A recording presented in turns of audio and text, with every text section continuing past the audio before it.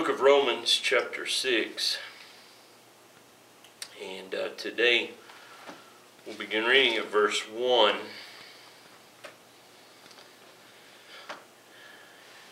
And we'll go down to verse 14. Romans chapter 6, beginning at verse 1. What shall we say then? Shall we continue in sin that grace may abound? God forbid. How shall we that are dead to sin live any longer therein? Know ye not that so many of us as were baptized into Jesus Christ were baptized into his death?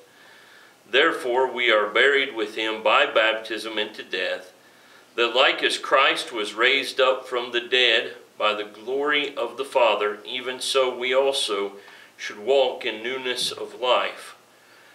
For if we have been planted together in the likeness of his death, we shall be also in the likeness of his resurrection. Knowing this, that our old man is crucified with him, that the body of sin might be destroyed, that henceforth we should not serve sin. For he that is dead is freed from sin. Now if we be dead with Christ, we believe that we shall also live with him, knowing that Christ, being raised from the dead, dieth no more, death hath no more dominion over him. For in that he died unto sin once, but in that he liveth unto God. Likewise reckon ye also yourselves to be dead indeed unto sin, but alive unto God through Jesus Christ our Lord. Let not sin therefore reign in your mortal body, that ye should obey it in the lusts thereof. Neither yield ye your members as instruments of unrighteousness unto sin, but yield yourselves unto God as those that are alive from the dead, and your members as instruments of righteousness unto God. For sin shall not have dominion over you, for ye are not under the law, but under grace. Our attention this evening will be from verses 7 through 10 in this passage that we've read, and the title of my message this evening is on the subject of dead to sin, alive to God. Dead to sin, but alive to God. Now Paul, as he writes under the inspiration of the Holy Spirit, is speaking of not natural death, but rather he is signifying death in all of its extent, signifying the second death, the penalty that Christ suffered. And if we remember from the previous message and in our previous studies there, that the analogy is that the old man is crucified with Christ. Therefore, we must not, we cannot, we should not, we will not serve sin. He that is dead naturally, if we'll take the analogy here and consider it, that where he's talking about death, he that is dead naturally is freed from the authority of those who formerly had authority over him. So, being that we were in Christ, the death of Christ was real, that it actually happened, he uses this event and shows us how that we are free from the bondage of sin. We saw this as it was pictured in the baptism. Now we see it as it is in the crucifixion, the death of Christ. When we look at natural death, we know that this is something that anyone can understand. I have walked through many cemeteries, and slavery and bondage is something that is part of our history here in America. And one of the cemeteries that I came across one time whenever I was in West Virginia, it was kind of interesting because the one part of the cemetery had normal stones like you would see in any other cemetery, but then there was another part of the cemetery. The stones weren't so normal. They weren't very well marked. They were kind of crudely marked, actually, but the sign said it was the slave cemetery. Now, slaves they might have been in this lifetime while they were alive. But one thing is for certain, once they were dead, they were no longer slaves. They were no longer in bondage. Their masters had no more dominion over them. In fact, Job brings this up in the book of Job chapter 3. Job and chapter number 3. I'm going to go back there for a moment.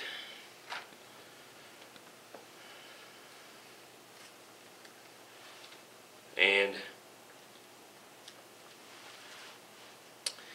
if we started where he begins his speech here, he says in verse 11, "Why died I not from the womb? Why did I not give up the ghost when I came out of the belly?"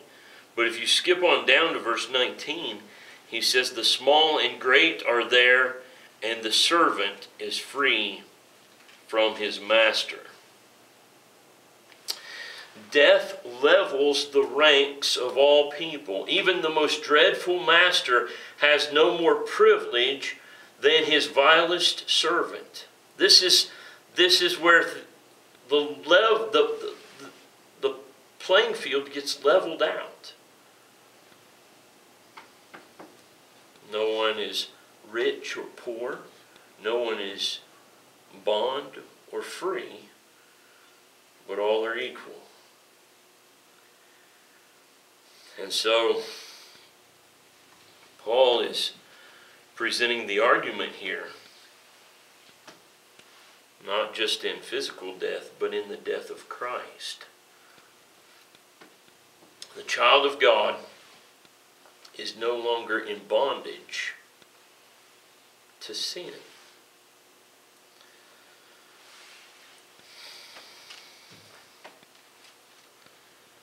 In 1 Thessalonians chapter 5,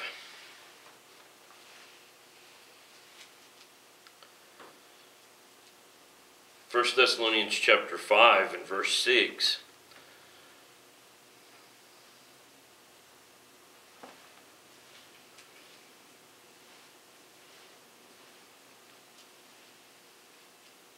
"Therefore let us not sleep as do others, but let us watch and be sober." There is a difference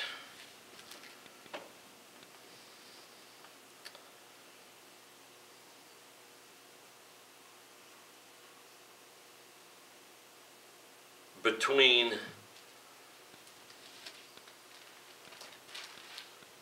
the child of God and the people of the world, and that's not even the verse that I really wanted, but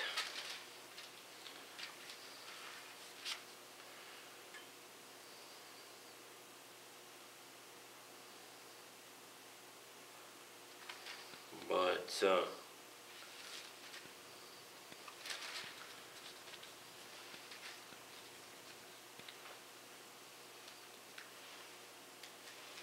if I find it here real quick.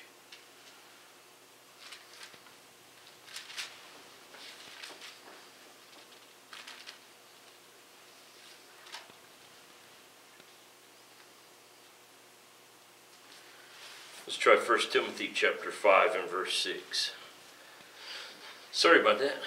1 Timothy 5 and verse 6. It says, "But she that liveth in pleasure is dead while she liveth." This is the one I wanted.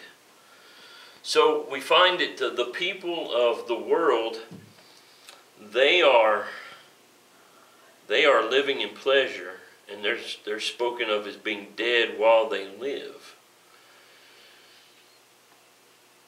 You see that all the time. People living in sin, maybe even seemingly having a good life. The Bible says that they are dead while they live, morally dead, spiritually dead, in bondage to sin, on their way to an eternal hell. But you and I, we are different in that we are dead in Christ. Dead to sin, free from sin.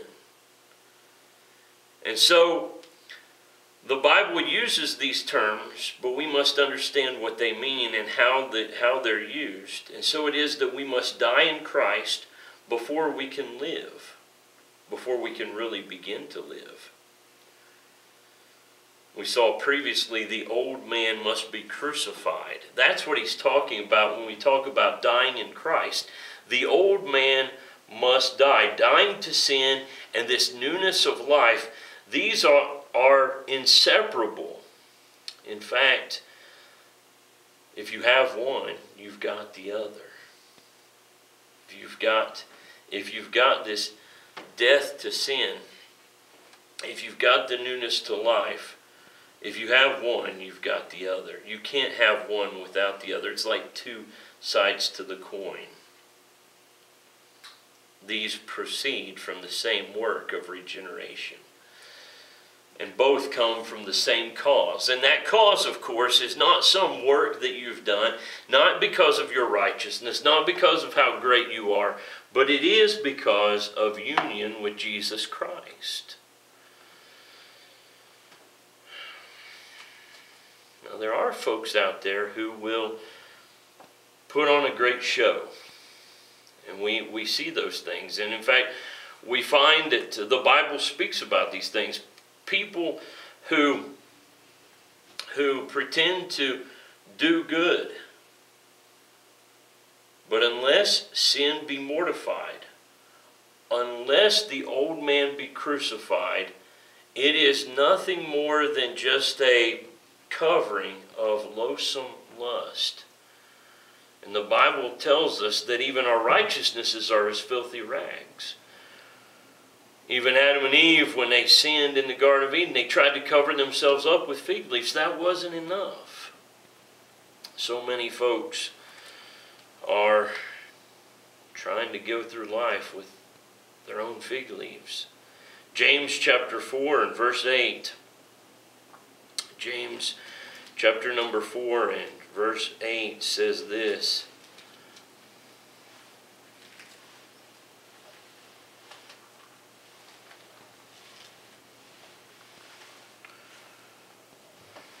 Draw nigh to God, and he will draw nigh to you. Cleanse your hands, ye sinners.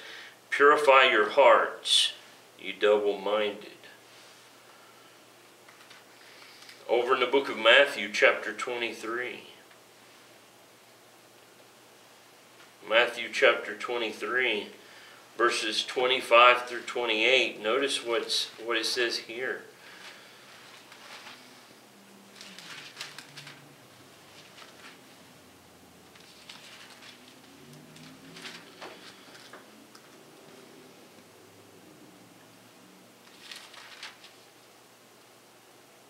Woe unto you, scribes and Pharisees, hypocrites!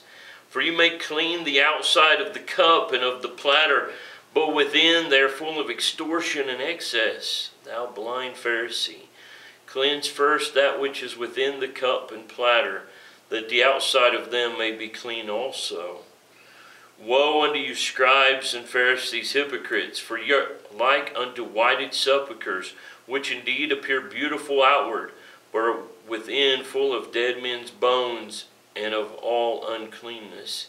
Even so ye also outwardly appear righteous unto men, but within ye are full of hypocrisy and iniquity. And then over in the book of Luke, chapter 11. Luke chapter 11 and verse 44. Woe Woe unto you, scribes and Pharisees, hypocrites! For ye are as graves which appear not, and the men that walk over them are not aware of them. So the Bible talks a lot about those who would try to appear very nice, very good, without actually having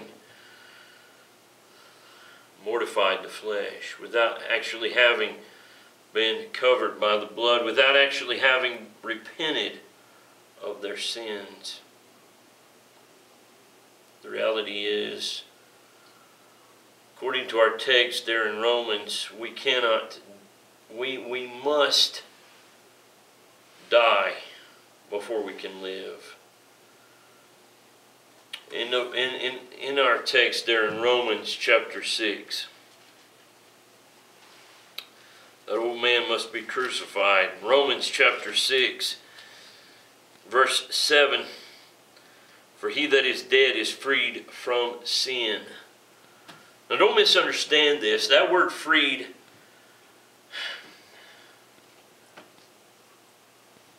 this word freed, being freed from sin, doesn't mean that we're freed from the burden of sin. It doesn't mean that we're freed from the warfare of sin. It doesn't mean that we're freed from the daily struggle of sin. Understand that there will always be these things. It doesn't mean that we won't have slips and falls throughout life. But what he's talking about here is our justification. In fact, the Greek word that is used here is translated 38 out of the 40 times in our scriptures, being justified, or justification, having something to do with justification. Justification, of course, very simply stated, is that judicial act that frees the sinner from the penalty of the law through the righteousness of Jesus Christ. It's a word that we've defined time and time again in this series. So understand what he means by being freed from sin. There will be no sinlessness in this life as far as being totally freed from sin. Now, once we're in heaven, once we're with the Lord in His presence in heaven, we'll be freed completely from the presence of sin, but that's not going to happen yet.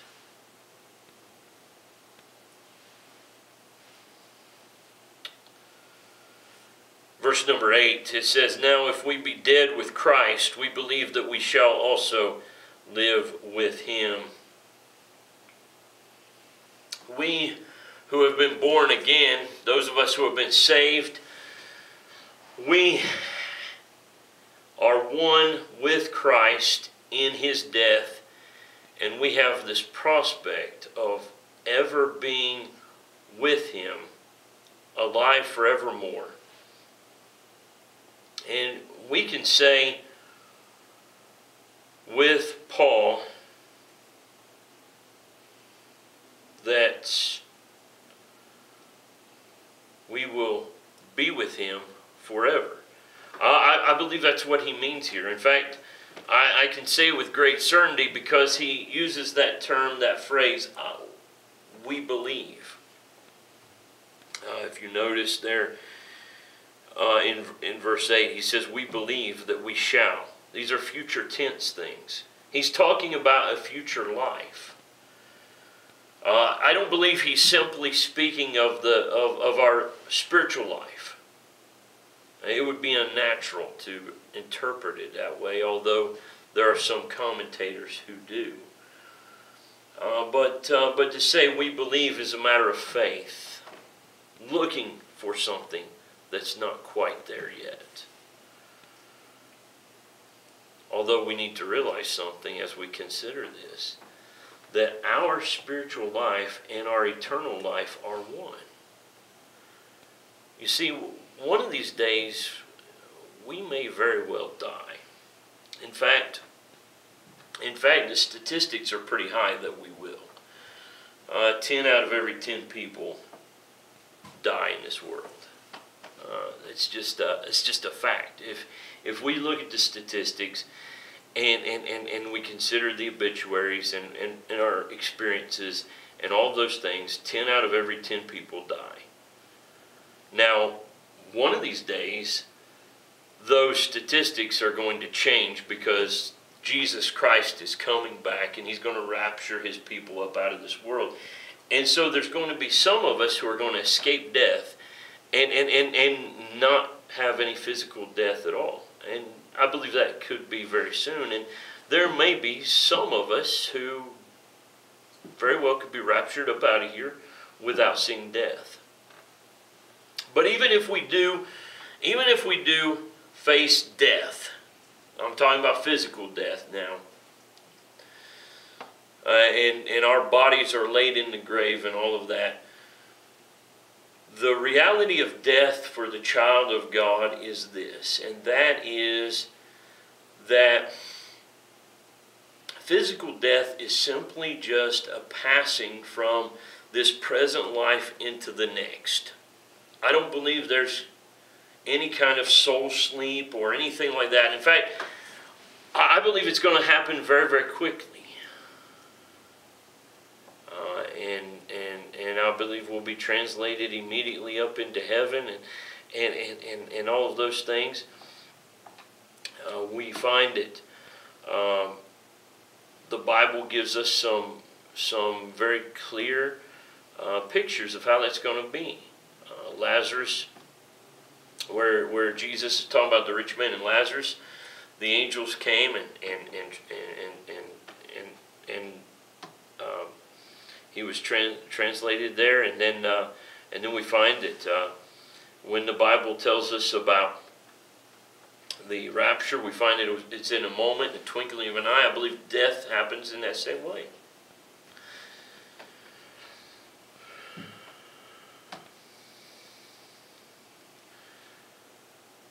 My point is this: those of us who are dead in Christ, we have no reason to fear physical death.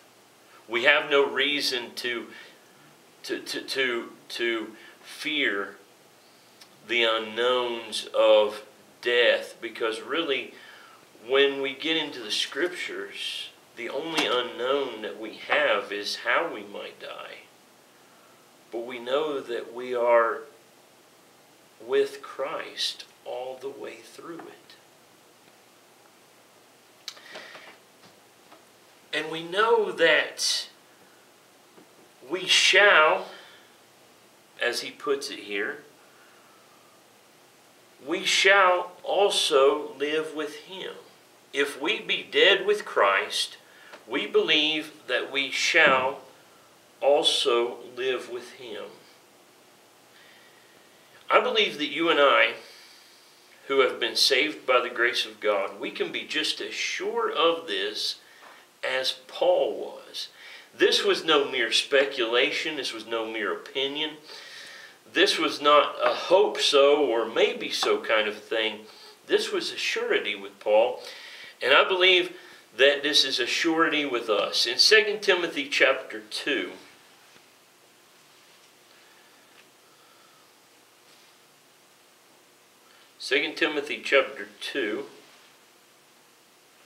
verses 11 and 12.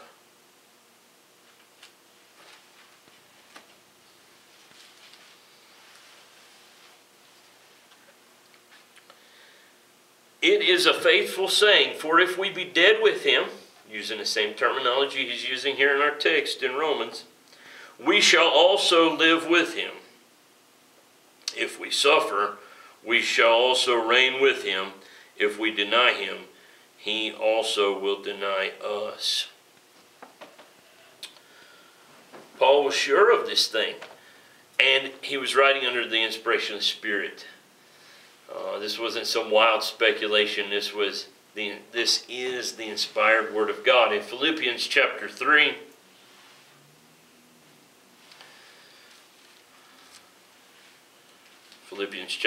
and oh, by the way, not only are we going to live with Him, but we are also going to reign with Him. I'm sure that we're going to live with Him, and I'm also sure that we're coming back and we're going to reign with Christ in a literal reign. We can be sure of these things. In Philippians, and it has escaped my Bible. Philippians chapter 3, and there it is, and verses 20 and 21.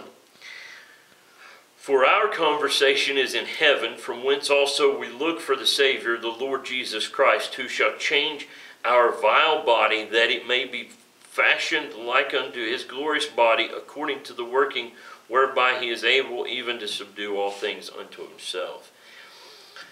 Our conversation's in heaven. Why? Because we are citizens of heaven. It's sure Jesus is going to change our vile body, that it may be fashioned like unto His glorious body. As sure as we are that Jesus lives, so we know that we will live also with Him. In Romans chapter 6 there, some people, they're looking forward to retirement. They're looking forward to this or that, whatever. I'm looking forward to heaven, and I think that all of God's people really ought to be looking forward to that. There's a lot of unsurety. There's a lot of things that we're not sure about with retirement. There's a lot of things we're not sure about in this life. But I can tell you what, we can be sure of heaven. We can be sure that Jesus has prepared a place for us. We can be sure that we will live with Him. In Romans chapter 6 there in verse 9, knowing that Christ, being raised from the dead, dieth no more, death hath no more dominion over Him. Even as Christ was raised from the dead, and He'll never die again, neither will we who have died and risen in Him. So there's two different ways that we can look at this, and we will. But first thing we want to consider is that after the resurrection, the believer will never die again. These bodies, they're not going to die again. And we see this, we see the example in Christ. And notice the words, death hath no more dominion over Him. This implies, and this shows us that death did have dominion over Christ.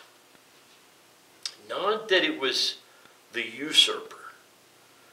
Not that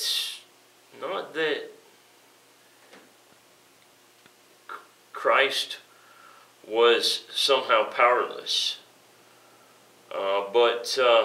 But He willingly gave up His life for us. Always remember that. And death once had dominion over Christ. He was its lawful captive, but only because He took our place willingly and bore our sins. But only for a time. Only for a time.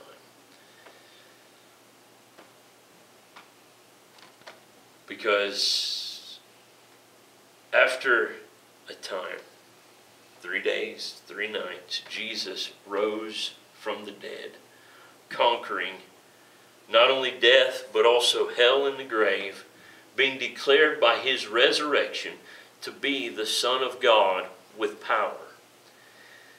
In His resurrection, You and I, who are saved, we receive the effect of his death. In satisfying divine justice while making full atonement for our sins, rising from the dead, we have a pledge for our own resurrection to life and immortality. If you go back to the book of John, chapter 14. John chapter 14 and verse number 19.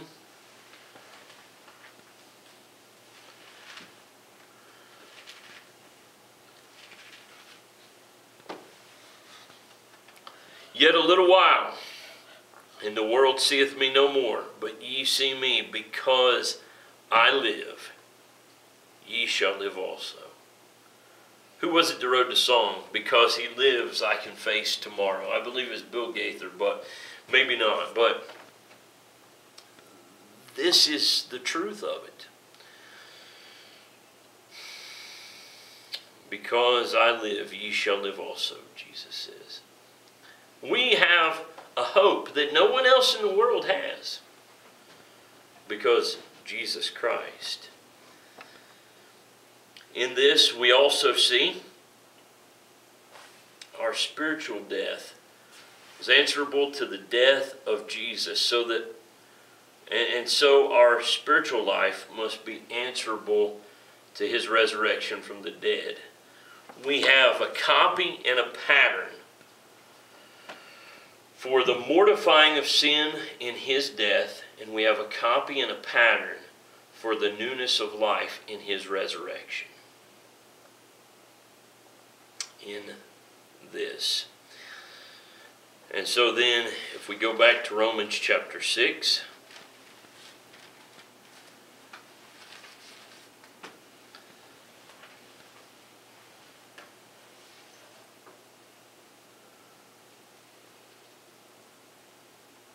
verse 10, we kind of begin to bring this to a close here. It says, for in that he died unto sin once, but in that he liveth unto God. Jesus Christ suffered the penalty of sin and ceased to bear it. There on the cross, till his death, he had sin on him, though it was not his sin. It was not sin that he had committed personally, but he owned it because he took it upon himself. He did this for one reason, and one reason only. Why in the world would anybody do that who was innocent, who had no sin? But he did this so as to free his people from its guilt.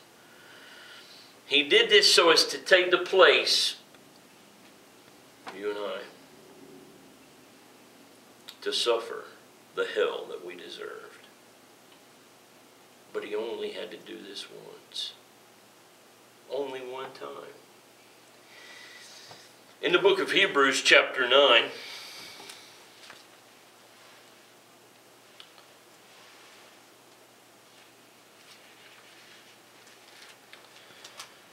Hebrews chapter 9 and verse 12.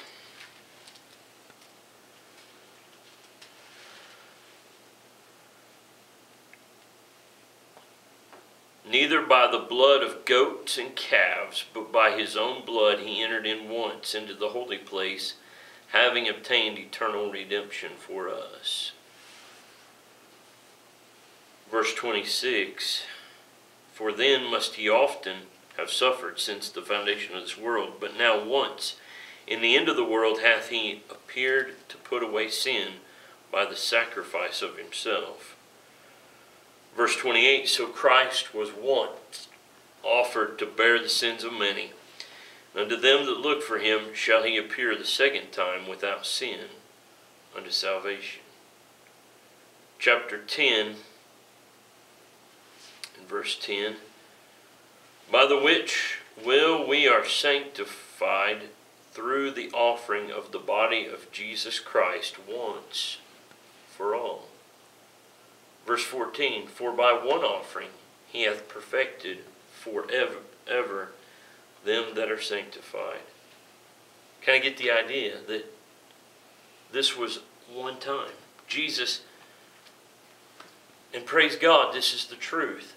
Jesus doesn't have to come back for every generation. Jesus doesn't have to be sacrificed every so often.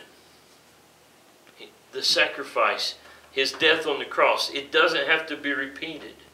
We see the perfection of His satisfaction. There needs not to be another sacrifice to abolish sin.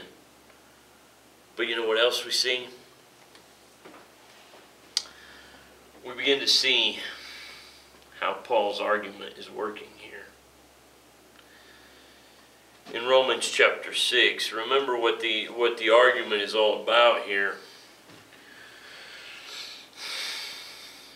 The argument is the answer to the question, shall we continue in sin that grace may abound?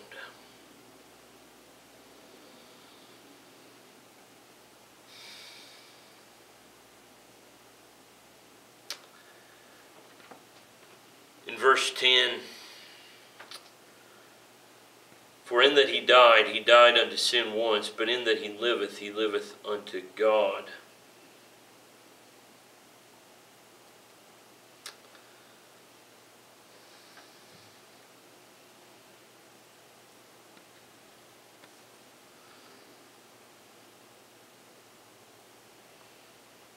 Likewise, verse 11 says, reckon ye also yourselves to be dead indeed unto sin, but alive unto God through Jesus Christ our Lord.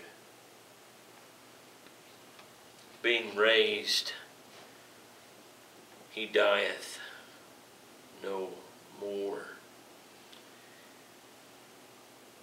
Children of God, let us fix and settle our hearts and minds on this truth, that like as Christ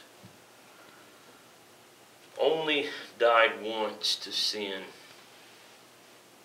to pardon the iniquity of His people, so it is that you and I will not return to our old bondage.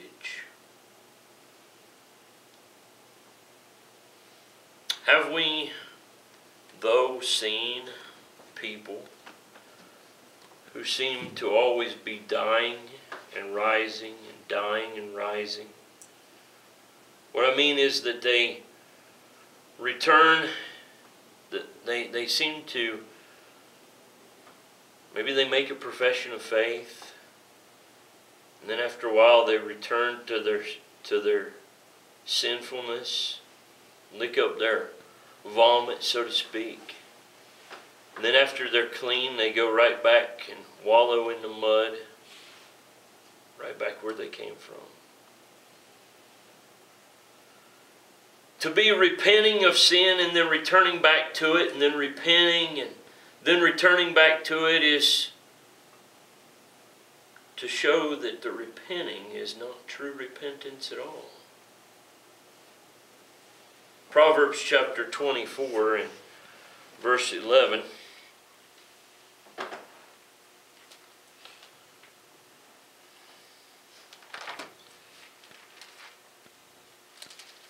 Proverbs 24 and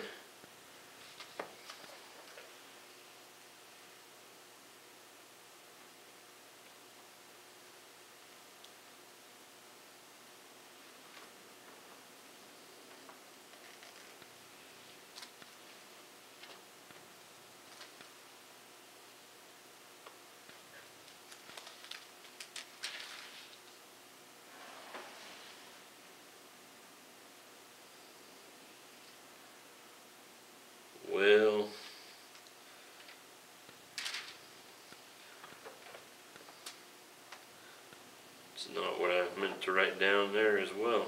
I apologize.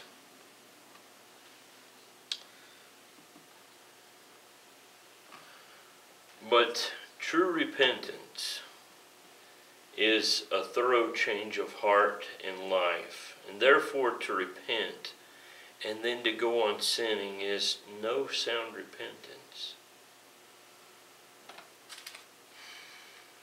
Perhaps we've seen it in the lives of people around us. Perhaps we've seen some who claim to be able to lose their salvation and then gain it again and then lose it. The Bible doesn't teach such things.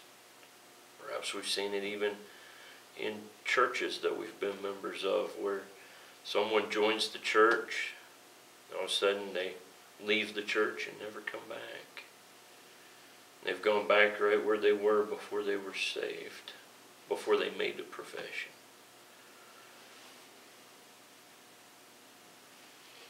Death has no dominion over us, so neither should sin have dominion over us. The child of God will persevere until the end. And that's what Paul is teaching us. That's what the Scripture is telling us here. In the inspiration of the Holy Spirit, these things are what we are finding out here. Now, as we go through this, we'll find some practical things about this further. But I'll end with this. It's not that we're any better than anybody else. We're not. Remember, Romans chapter 3 told us just how wicked and evil everybody is, Jew and Gentile alike. Praise God for the victory that we have through Jesus Christ, our Lord, who died on the cross for the sins of His people. Praise Him that our old man is crucified with Him. That old man, that old body of sin might be destroyed. That henceforth we should not serve sin. Praise the Lord that we've been freed from sin. And that if we are dead with Christ, we shall live with Him. That death hath no more dominion over us. And that now there's a new king that we serve. It's not the old sin that we served before, but God. Thank God for His grace, His mercy, and for the truthfulness of this as it's presented here in Romans chapter 6. Brother Ray, would you please pray for us? Father, we thank You for this day and for all Your blessings. And Father, just the blessings of this one day, Lord, how innumerable they are, how good You are to Your